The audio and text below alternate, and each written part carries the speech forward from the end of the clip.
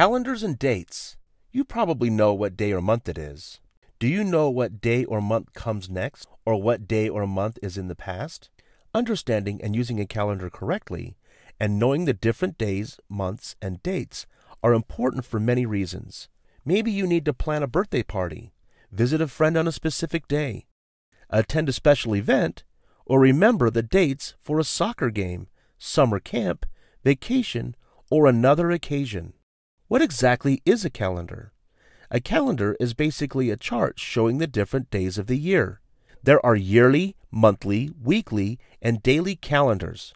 Most calendars show 1 month at a time, but there are some that show the entire year, which is usually 365 days. A year is based on the Earth's rotation around the sun. Every 4 years, there is an extra day added to the year called a leap year, which is 366 days. A calendar year is divided into 12 months. A month is a unit of time which contains 28, 29, 30, or 31 days, depending on the month, with each month called a different name. The months are actually based on the moon's rotation around the earth. There are also 52 weeks. A week is a time period that lasts for 7 days, with each day also called a different name. And as you may already know, there are 24 hours in a single day. To help you remember the different numbers, use the calendar helper. 1 day equals 24 hours. 1 week equals 7 days. 1 month is 28 to 31 days. And 1 year is 365 days, or 366 days in a leap year. You probably know the month of your birthday, but here is each month of the year and their number of days.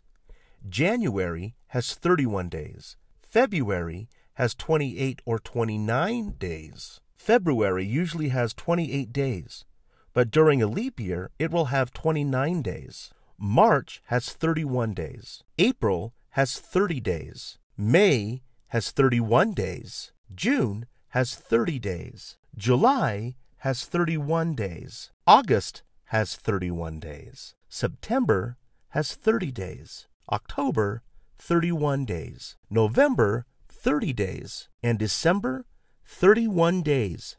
There are 4 months with 30 days, and 7 months that have 31 days.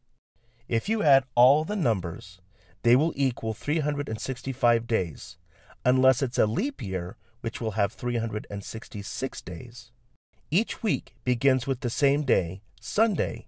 Here are the days of the week in order: Sunday, Monday, Tuesday, Wednesday, Thursday, Friday, Saturday. Weekdays are Mondays through Friday, and weekends are Saturday and Sunday. Sometimes you need to write the date on homework assignments or for other reasons. There are a few different methods to write it. Sometimes one way is preferred over another, but usually you can pick how the date is written. Sometimes the month comes first, then the day, then the year, or a numerical as the month, day, or year. Here is another way to write the date, and another, and another. The first number is the month, the second number is the date, and finally the year is given. Sometimes you may also want to include the day, because it helps people make better plans. Parts of a calendar. Here is an example of a monthly calendar. The heading of a monthly calendar is always the month. This calendar is for December, which has a total of 31 days, showing on a different square for each date. Notice, too, there are 7 days in each week. Sometimes a week will include parts of 2 months. Finally, do you notice how many days are written? They are shown as abbreviations. You will see this on many different calendars, since the abbreviations take up much less space. What's missing from this calendar?